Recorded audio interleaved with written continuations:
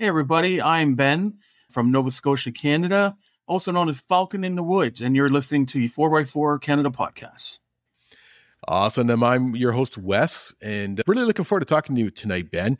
We've been trying to get more and more East Coasters on the podcast lately, so it's really looking forward to talking about Nova Scotia and overlanding and the Jeep life over in Nova Scotia. We are without Trisha. She might hop in a little bit later on, but there's been a bit of an incident out her way. I doubt we'll see her tonight, but I know she was looking forward to talking with you. I was going to do a couple housekeeping real quick. The episode last week, we had Joel Tremblay from Northern Ontario. He's running the Tacoma and a little cargo enclosed trailer, and he's got it all set up for camping and that. So we had a really good conversation about that.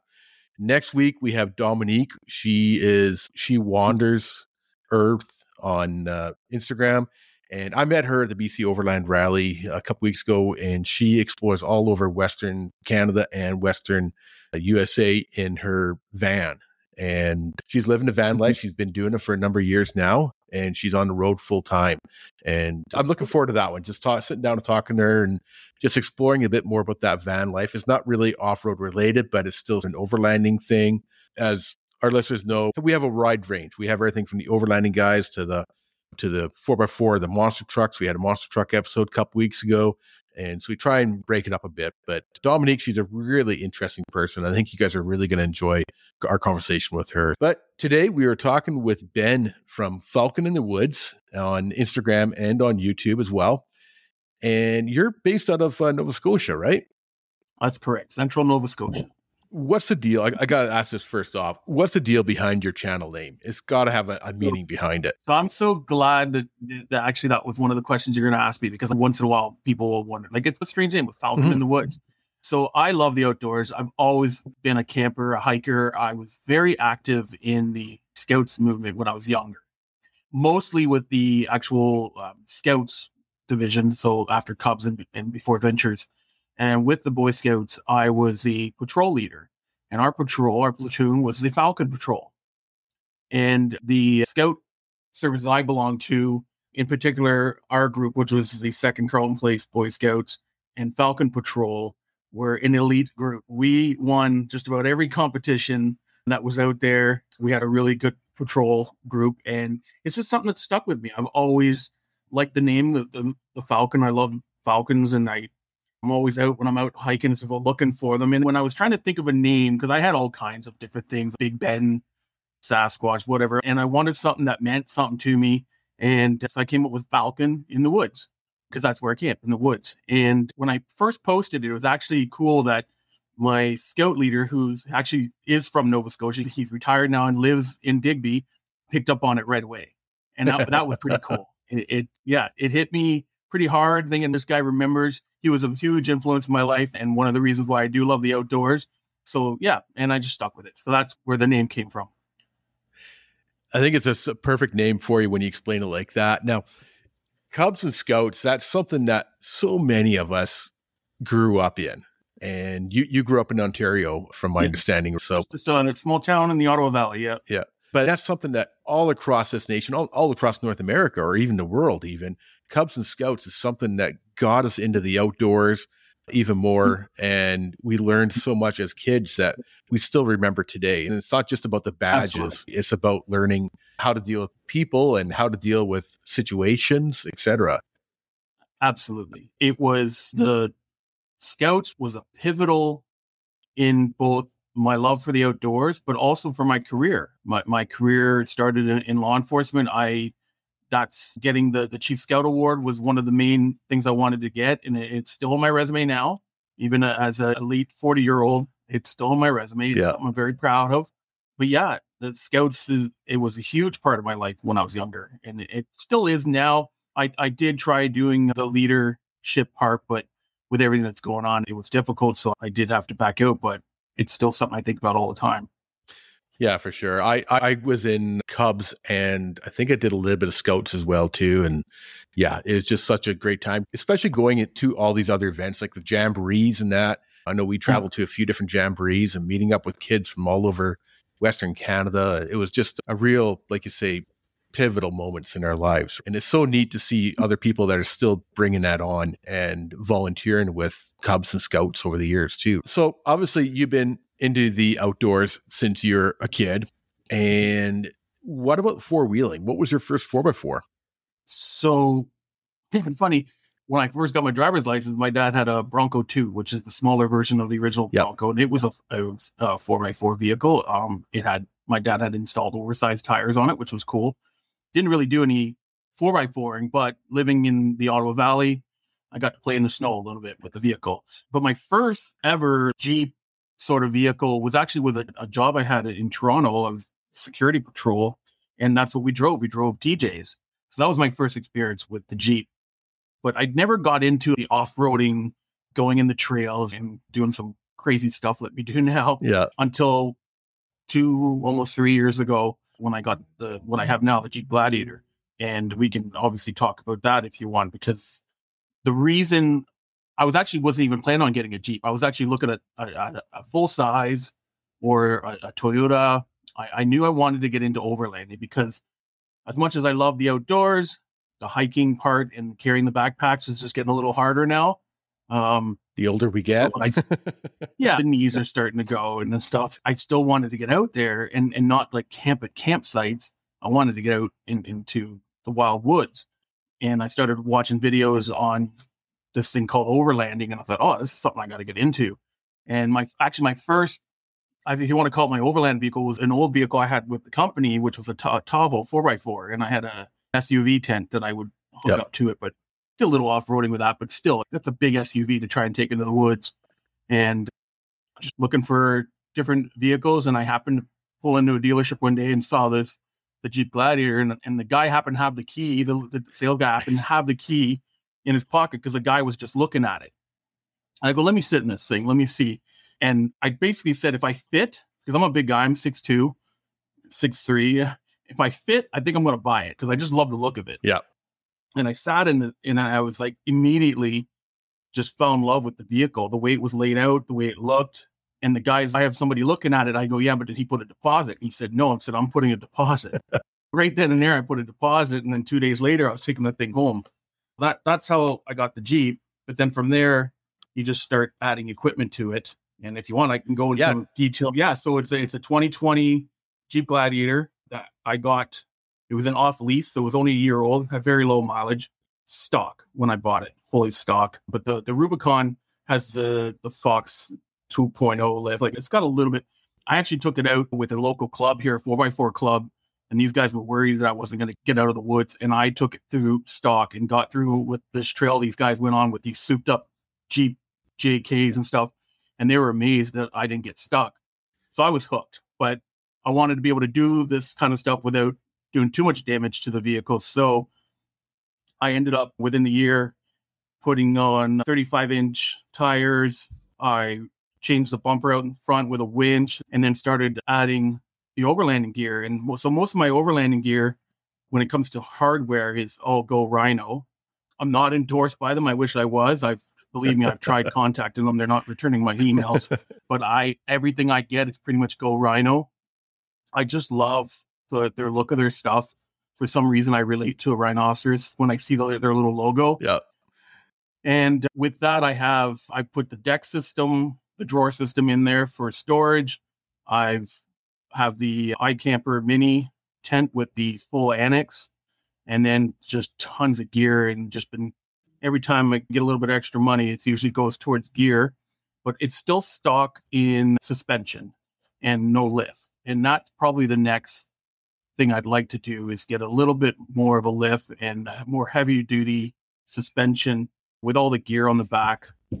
It is heavy. It did sag for a little while. I did have to install the airlift airbags in the coils. That seemed to help. My first set actually popped. The good thing with airlift is they have a lifetime warranty, so they were pretty awesome. They replaced them without any questions asked. And so that's what I'm driving as well. And then I also just recently got an off-road camper, a teardrop. It's made by Braxton Creek. It's called a Bushwhacker 12 Rad. So there's a Bushwhacker 12 ROK, which stands for rear outside kitchen, because the kitchen's at the back. Yeah. But the radical version is the off-road version. It's got a heavy-duty suspension, a little higher clearance, It's got a power tongue and just some other heavy duty roof rack, just some little extras. I did take it out once on a pretty rough trail, and other than a few things inside being shook around, it handled it really well. And on a regular pitch, I don't have like a lock and roll or anything yet. Yeah. So I did see some information about that on your Instagram, so I was going to ask about that trailer. Pretty happy with it so far? So far, pretty good. Yeah. So I purchased that one. First of all, another buy on the whim. I happened to be somewhere. I think my wife had to go an appointment, and there was an RV place across the street. I walked in, ended up walking out with papers for this trailer. It's for entry level cost. It was good because I know that these actual overlanding trailers or the off-road trailers can be pretty expensive, even just base model. This one came with quite a lot of extra features for the less. But if you ever do any research on Braxton Creek, or if you watch videos, they're mass produced. There are a few things that you have to keep an eye on. And I know some people will buy those kinds of trailers and redo the whole galley to the way they want. Yeah. I'm not in a position to do that yet because it's still under warranty. But who knows, maybe down the road, I may tear it all out and just build it my own way. That's the fun part of it. It's got a great skeleton. So is it a teardrop style?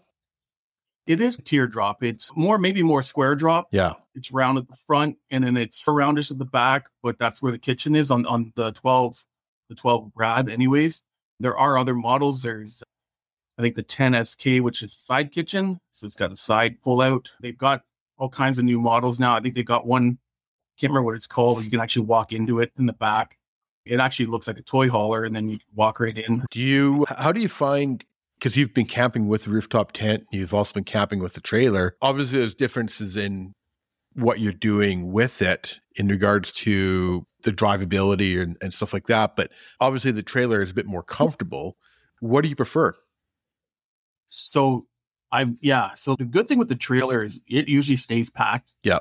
It sits in the driveway, it's packed, and I could hook it up and go. And all I got to do is stop at the grocery store, grab some food. Yep. Where with the rooftop, if the vehicle is at home, it's mostly my daily driver anyways, besides the work vehicle. So I don't keep all the stuff in the back. Now, comfortable, the trailer is definitely much more comfortable. It is hotel on wheels. It's got air conditioning. It's got propane heat, electric heat, and a nice fan. I think I have a 6-inch mattress I put in there plus another pad. So it's pretty comfy. Yeah. It's definitely glamping bed on wheels. But the reason why I went with that style, because people always say, you don't have a bathroom. No, you don't have a bathroom usually when you go camping either, is I just find that if you have a full trailer where you actually walk in and stand up in, you're going to spend the time in your trailer. Yeah.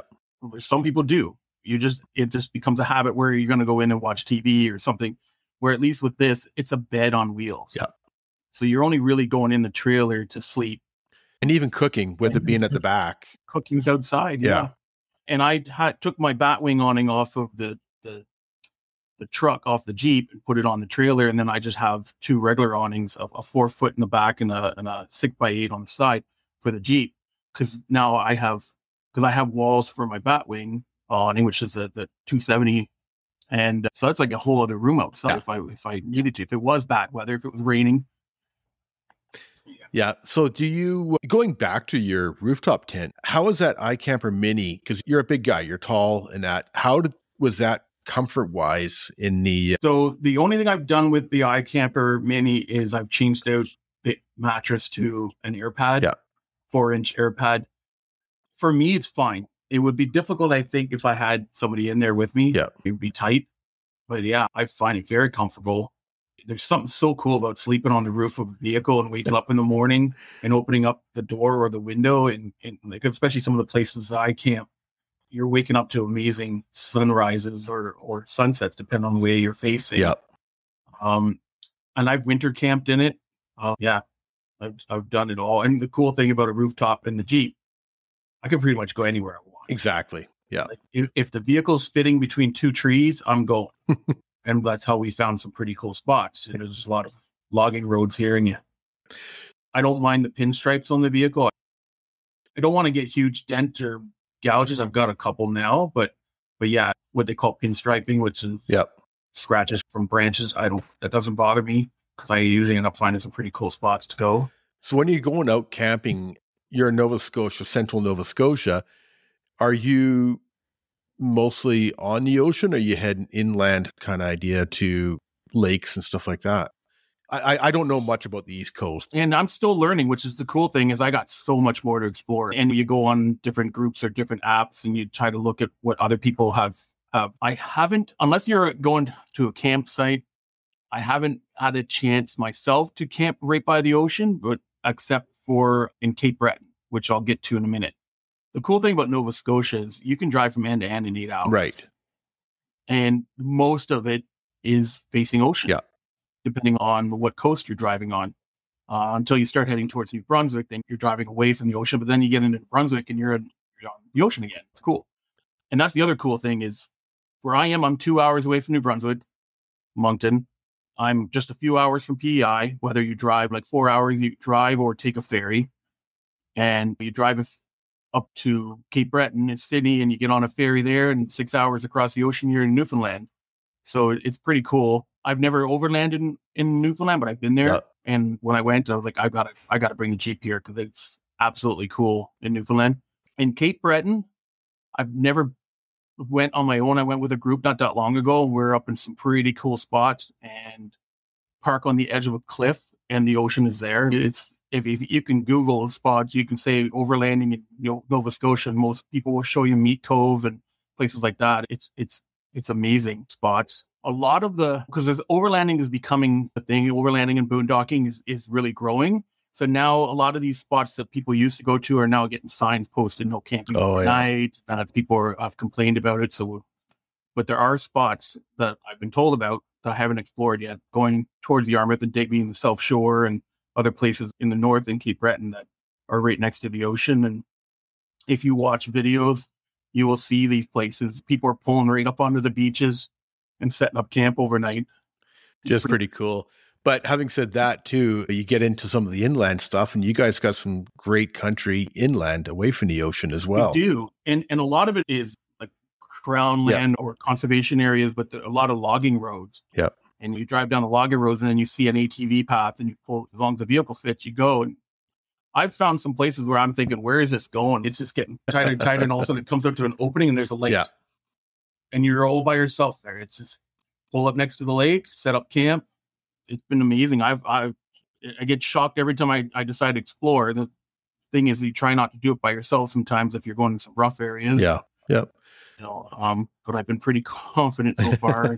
Haven't been stuck yet. So that's something about going and just driving and finding places. I tend to do a lot of work on my maps and stuff like that and get an idea, but a lot of times there's roads that aren't on the map and you see it and you're driving by and it's like, where does this go? And then you get some absolutely place. Google Earth, any maps or iOverlander. Like I remember one time going on Google Earth just for fun. Yep. And I found this little spot that I thought I could, it looked like there was a trail and there was a bit of a beach, and it was like in a spot where I thought there's no way anyone's ever been there.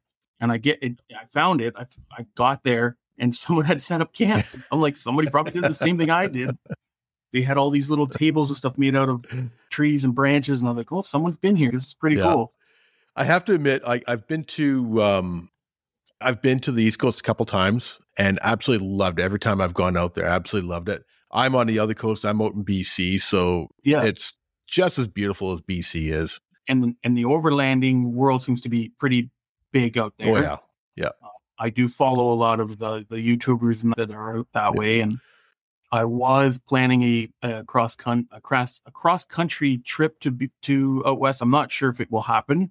It was something I was planning for probably end of summer, but now something has come up here where I may be doing something different. But we're on fire. We were last year at this time. Yeah, too, exactly. So.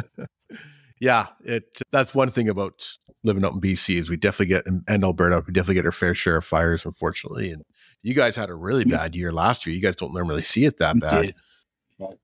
So fires and flooding, it was rough. Yeah, no doubt. So hopping back to your Jeep, there's something I noticed on one of your Instagram posts that caught my eye. And one of the recent mods is that hydraulic jack.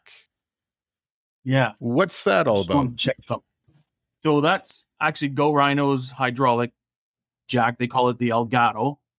And I was just trying to look up what Elgato was. I can't remember something. Elgato.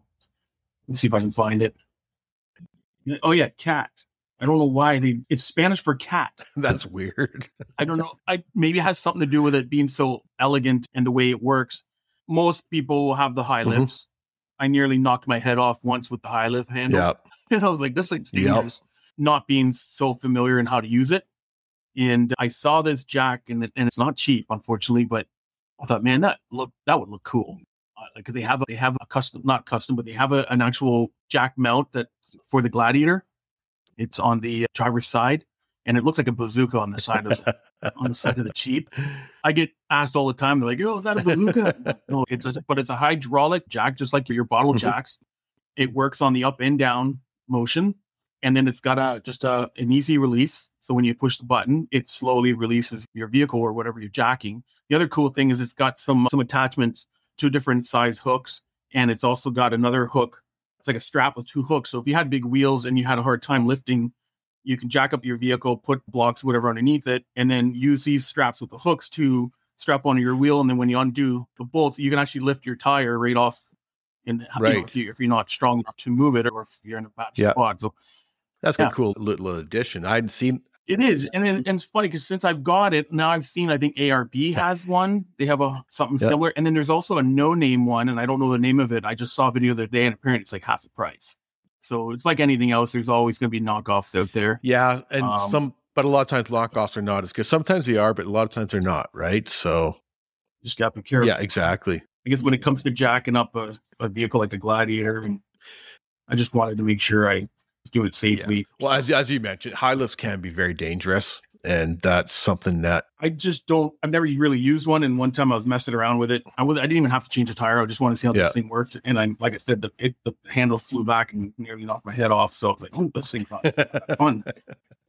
So have you named your vehicle? I haven't. I've messed around with names. I don't know if you can see.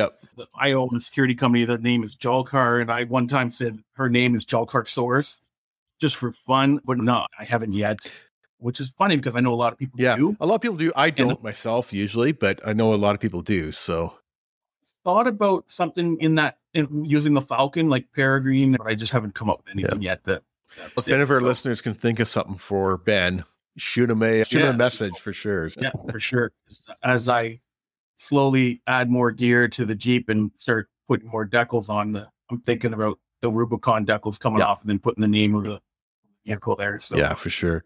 So you've basically just gotten into this whole overlanding thing in the last, couple of years, right? What recommendations would you have for somebody wanting to get into it? They see all these vehicles around, they see all these videos and that. What would you? I think if you're new to it, just do like I did. I watched a ton of videos, a lot of research, what kind of gear I was gonna want. I actually started off with a soft top rooftop tent. Great tent, but what a pain in the butt to close up after. The iCamper, or probably any hardtop, it literally takes me like 2 minutes to open and close that thing. And everything just tucks in, closes, and you snap it shut. You're not messing around with a soft top trying to get it open. Because my soft top, first time I tried to zipper it closed, the zipper. So I ended up ratchet strapping after that. I spent all that money on a brand new soft top when I should have just waited a little longer and got the hard top. And then other thing is, and it's like anything, there's so many cheap alternatives out there. And yeah, they're great. You get them, but a lot of these cheap things, the first time you use them, they break. So if it's something you think you're going to be doing long term, then save up and get the good stuff. Because I've spent a ton of money on different storage containers, and then you end up getting the expensive one, and then you're like, wow, this thing's so much better. And then you got all these empty boxes at home that you bought. I've got all kinds of storage containers, and I ended up spending some money on some more expensive stuff, and that's the ones I use all the time now because they're weatherproof, the waterproof, and that, man, you could throw those things down a cliff and they don't break. The research thing is fun, and then make sure you get, like I said, the equipment, whether it's the vehicle. I'd say make sure it's the vehicle you want. For me, I wasn't even looking at a Jeep Gladiator, even though I liked them. I was looking more at full size, but then you got to think about with a full size, certain spots you won't be able to get into because it's just too tight. or vice versa. There's places my Gladiator can't go because the obstacles are too big. And that's the other thing is like what kind of hardcore off-roading are you going to be doing, and where are you going to be going? Because there are some guys out there that go some pretty crazy spots. Yeah. And then maybe the other thing is join local clubs. I know they're everywhere now. They're on Facebook. There's overlanding groups. There's 4x4 groups. I belong to a 4x4 group, which a lot of people might have heard. It's Pirate Off-Road Nation. And I belong to a local chapter. They pretty much go out every other weekend off-roading. And then now that's actually moving into a camping, because now I've got my trailer. Another member has built his own trailer. We've already planned some weekends where we can go. There are overlanding groups. I know probably out west there's a lot more bigger groups, but it's something. It's funny because here you see every third or fourth truck go by and they got a rooftop tent. And I don't even know who they are. And that's the other thing is join groups, get out there, talk to people. I always find that overlanding in groups is so much way more fun, because now you're camping as a group. So you're looking for spots that you can all camp together. A lot of times you can go to some more challenging spots because you're not by yourself. So if you do get stuck, you've got help. I'm going to throw another name out there too for people on the East Coast is the Hub City Overlanding Group on Facebook. Ryan and Zach and the guys, good bunch of guys there. I know they're a little bit different. Yeah, actually, I just joined that group because I was just invited the other day. Perfect. So. Yeah, no, it's it's another good East Coast based group. So for sure. So yeah, the group I went with to Cape Breton, we basically that weekend decided we're a new family. So we're always talking now, and we can't wait to plan our next adventure. I'm actually going to New Hampshire. A couple people that came to that weekend were from New Hampshire, Granite State Overland, and they're doing a weekend at a campsite. It's called Gunstock Mountain. It's I guess it's a ski hill in the wintertime. They got zip lining, all kinds of stuff. So I'm joining them in a couple of weeks. So I'm actually going to take ferry from here, which I've never done, the ferry to Maine, and then from Maine I'm going to New Hampshire. So it's pretty cool. And I'm going with just the Jeep, not the trailer. I'm fully overlanding this trip. So nice. That's one thing I've noticed about the overlanding community is it's very welcoming from what I've noticed anyways, no matter what you're driving, but also everybody's, for the most part, pretty friendly. They want to talk about wheeling. They want to talk about camping, and they're great sitting around the fire. And like you say, it's your chosen family. Share information, share ideas. Rusty from Granite State, he's making up some decals for me, which is awesome because he has a machine. I didn't know that until we got talking. And his partner Sylvia is overlanding in a CRV. So it's amazing. There's pretty much a rooftop tent for every type of vehicle now. That's one thing we've interviewed a lot of rooftop tent companies here on the show. And that's one thing that the guys are saying is that it's just not, the rooftop tents aren't even just for the overlanding crowd anymore. They are gearing towards guys with mountain bikes or gals with mountain bikes and different things like that, because there's so many of those people that love the outdoors just as much as we do. And they're out there doing these activities, and they want to, after they're done their mountain biking or whatever, they want to stay out in the woods. So it's growing from just the overlanding to everybody. I think those COVID days had a lot to do with people just wanting to find alternatives to get away and do stuff. I started before that, but COVID did have a huge impact on that. Yeah, for sure. This is a question we ask quite often. We get a variety of answers, but when you're out camping and you're cooking, are you one of those guys that puts on a better meal out camping, or are you sitting there with your hot dogs and a bag of chips? Or does it depend on what's happening?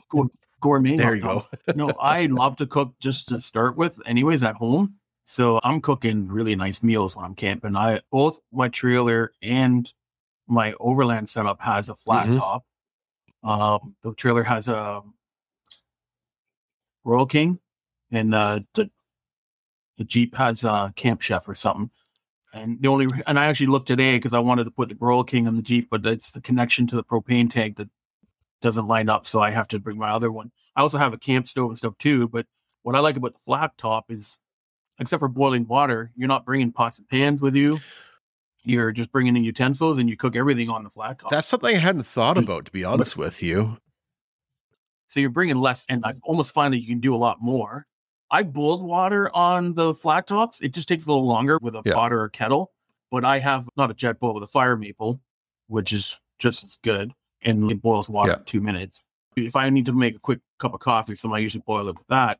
But everything else I do is on the flat top. And now you see a lot of people with those, the Temple Scottles or the other ones are just it's the same.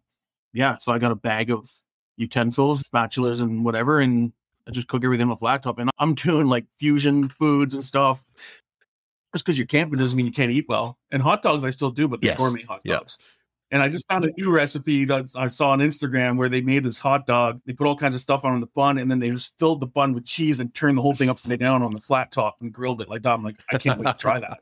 I did that actually at the BC Overland Rally here a couple weeks ago, and made quesadillas out of with hamburger, and put the hamburger down first, and then the wrap down, and then flipped it back over and put another wrap on top and lots of cheese, and it worked out great. So any tacos or Mexican food is usually a staple for me on camping, and like Asian fusion. I'll do a stir fry and then add ramen noodles to it, and that's my noodle. And that's I've been getting more into the cooking when I'm out camping this year. I've been really pushing myself to do things better than say craft dinner and a hot dogs kind of idea. But I've been actually really enjoying it because I do enjoy cooking at home. And it just a lot of it's just a lot of prep work sometimes.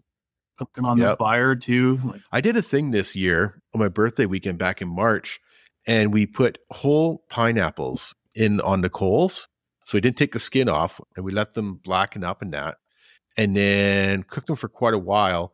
And then we took them out of the coals and cut off the skin and seared it on a flat pan or like on a grill thing with a little bit of brown sugar on. And that was just incredible because the keeping the skin on actually caramelized the sugar, right? Yeah, so the taste was just incredible. So there's so many things. I'm always looking for good ideas for campfire cooking it's funny because the way the algorithm work usually on social media, like I'm looking at recipes on my Instagram, and then my next 15 things pop up. It's usually recipe stuff, and I usually end up saving them because they just look so exactly. amazing. You look at my private account, and it's all my saved stuff. It's all camping food stuff, right? So always. I'm going to give a shout out to Dwayne from Just Jeeping Adventures. I don't know if you follow him on YouTube or Instagram. He's got a white Jeep as well. When I started following him, he was really into the cooking as well, and it's something he's gotten back into a little bit more lately. And Just Jeeping Adventures. There's things like the cinnamon bun pancakes he makes, and I went camping with him a while ago, and his buddy brought a smoker, and I'm like, who the hell brings a smoker camping, right? But we had brisket, and it was just the potatoes, mashed potatoes he made. They were just probably the best mashed potatoes I ever tasted. So it's cool. And that's the cool thing about overlanding. Like when you're backpacking, you're trying to keep that backpack light. When you're overlanding, man, whatever you can fit in your vehicle and in the back or in your trailer. And that's what's cool is you can bring a lot of stuff. And I know I've learned to get better with my packing because when I first started, I had so much stuff, like it was crazy. And now it's what do you actually need? What am I actually going to need this weekend? So I'm pretty good now, but I still have these little boxes of, I guess you want to call it your possibles kit. Like I have a little toolbox. It's just got everything you could think of. If I run out of batteries or candles or something, the box is full of everything, and it's come handy a few times. It's funny. I went through a purge about 2 years ago on my camping, like my kitchen camping stuff. And basically at the end of the season, I ended up putting like a little stickers that you buy at dollar store or whatever, these little round stickers on it. And every time I used something, I'd pull that sticker off. At the end of the year, I had a whole bunch of stuff, probably half my stuff that I had never used because the stickers were still on them. Right. So I was like, okay, I can get rid of these. If I didn't use them in a year, I don't need them kind of idea, right? I have 2 or 3 of everything, and it's just something I think I guess that's the scout part to be prepared. I'm always afraid of, but you still forget something.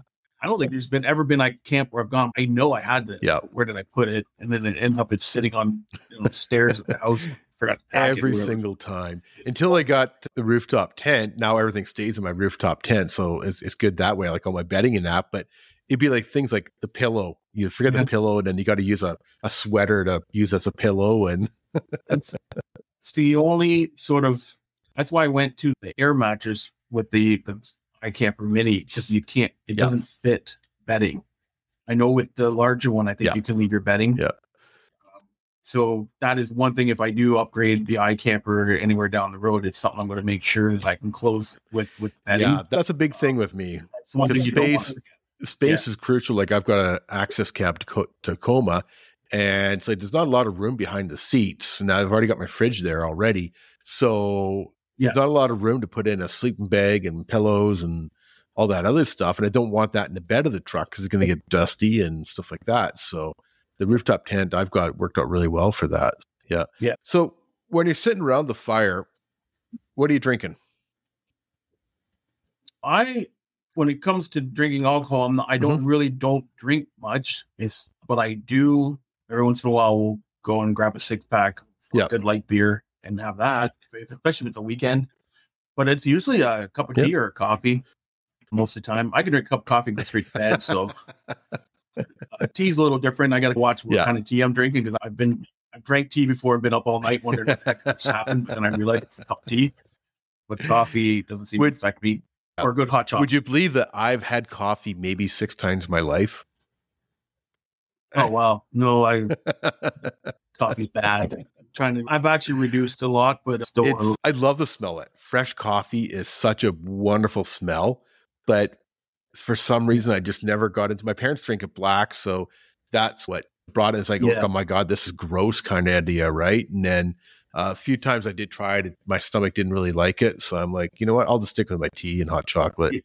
It's the next thing I'm cutting out. I've cut out pop completely, or I guess the Americans call it soda.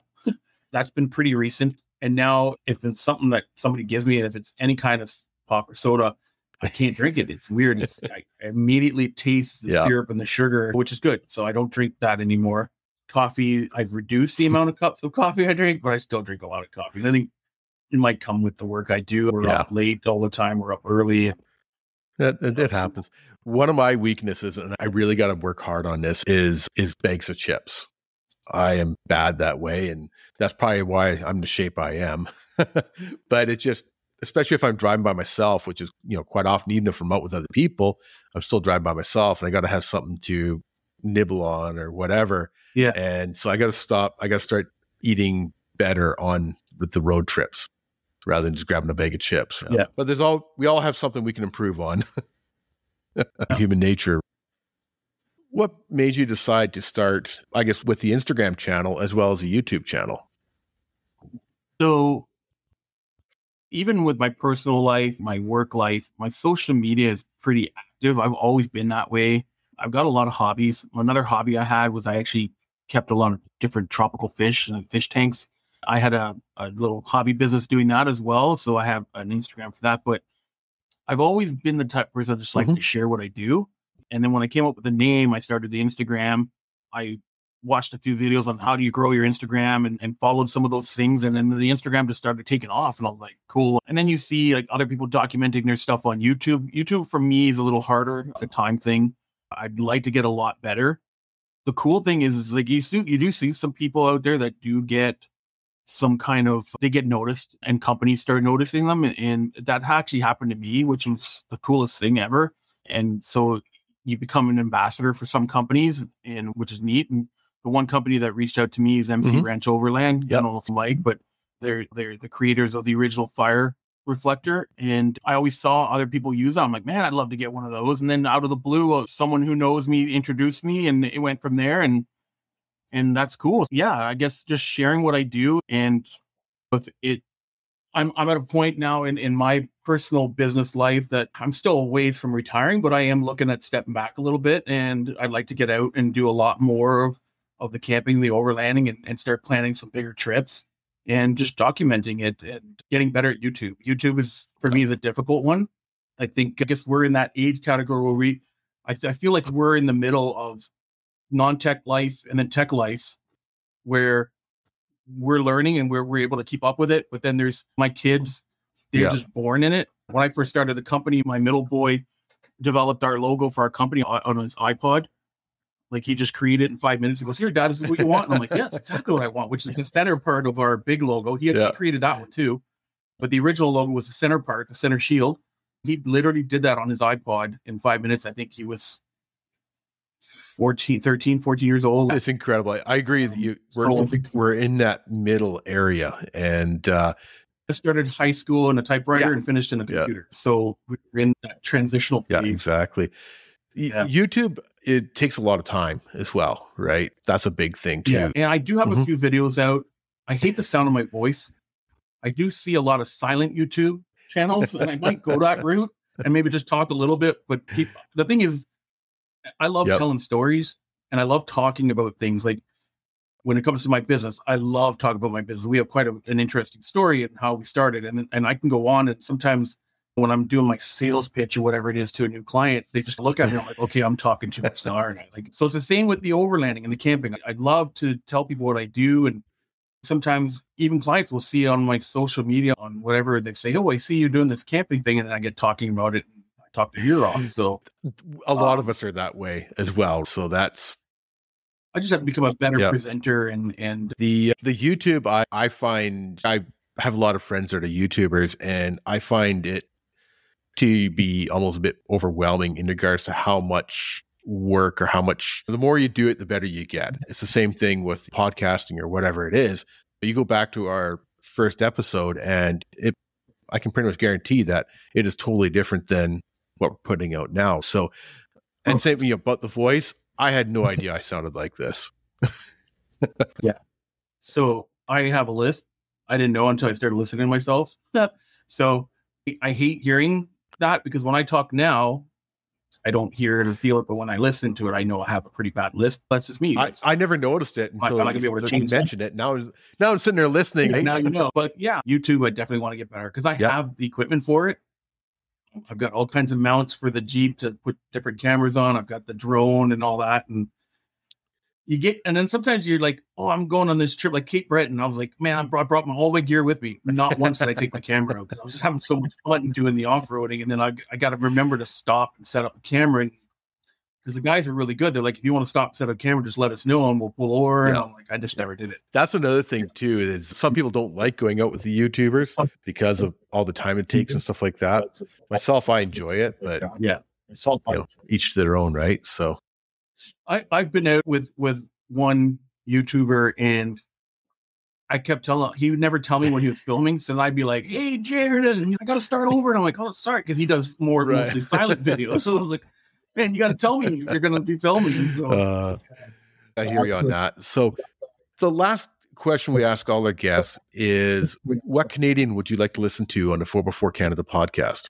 Because you're out west, I don't know if you've had the epic road trip, Van Straat. I love their story. I watched every one of their videos. Man, would I love to live the life they're living. 6-7 years now, living full-time. And watching the kids grow, right? Kids have grown up. They're married. They're having kids. And I feel like I'm part of their family. I've never met them. That's where I saw the OFR for the fire reflector. Like, man, I'd love to get one of those. So.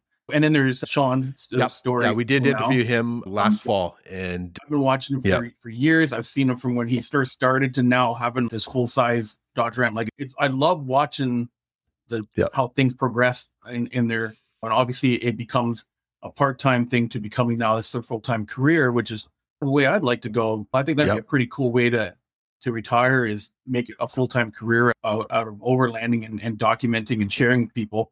Locally, I don't know if you've heard, a friend of mine, Lone Wolf 902, Jeremy. He's a camper, bushcrafter. He does overlanding. He's got a few channels, but Lone Wolf 902 is his main one.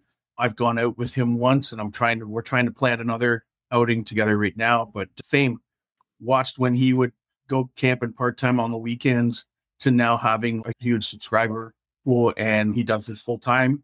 And I just love watching the videos. I love watching people turn this into, I don't want to say turn it into a job, but it's a job, and it's a cool job, right? Yeah, definitely. So, I will have to check him out. I haven't heard of him yet. And that's one of the reasons we ask this question. Trish and I know a lot of people, but when we ask this question at the end of every interview, we're learning about more and more people that are out there that we never had a clue. And I didn't tell him I was going to name drop, so I don't know if he'll be receptive to it or not. He's got a big following He does everything. He's got a van now that he's built himself. He goes overland camping with, but he also has a Jeep and a truck that he's built from ground up and does some overlanding. And he knows, like, when it comes to where do you overland in Nova Scotia, he knows this area really well, and he's gone to some pretty cool spots. He even hammock camped in the last hurricane last year. He's done some pretty cool stuff, and he's got some cool stories. That's what it's all about, right? But that's a great suggestion. Like I say, that's something that we've met so many people by these suggestions at the end of the interview, right? So that is great. Once again, we are talking with Ben from Falcon In The Woods, and you can check him out on Instagram and YouTube. Is there anything that we missed that you wanted to mention, Ben? I feel like, and maybe I'm not checking the right spots, but I feel like it's such a huge community, especially here out east. Like I said, I see every other Jeep Gladiator or Tacoma with a rooftop tent. Don't be afraid to reach out to the groups on Facebook and let's grow the community and start doing some pretty cool stuff. There's a lot to explore here. I don't think they're camping at campsites. Maybe they are, but I feel like that is one thing. And I think it was one of the questions that you said you might ask is, what do you not like about the overland community? And I find here is a lot of people just do stick to themselves, and maybe that's what they want. But I always said that the more people, the more fun. And then, with my camping group, I belong to a teardrop trailer organization. I'm actually the chapter director for them with another person. We're trying to get it going, but then you start doing gatherings, and then this becomes maybe an annual thing, turns into a monthly thing. And I think that would be cool. I find that it's probably not just overlanding. A lot of things that used to be so active are not active anymore. People don't join forums anymore and talk and do things. And I feel like a lot of people just stay behind their computers and they're afraid to go out. And it'd just be nice to get back out and doing things with people and growing these communities. And I think the overland community is an awesome one. And I'd just like to see it more active, especially out here in the East Coast. There's a few Facebook groups and I'm active in both, and I'll post, hey, does anyone, and I don't get one answer from anyone, and I'm going by myself. Yeah, there's pros and cons to going by yourself as well. I've gone lost by myself, but that's also when I was going through shit and I needed the time aligned. Yeah. But definitely. There's, like you mentioned, it's really neat to go out with a group of people and just sitting around the campfire after and exploring and stuff like that. Yeah, I agree 100%. It would be really neat to see an event out your area, like the Overland North event or the BC Overland Rally, something like that. I think would be really neat.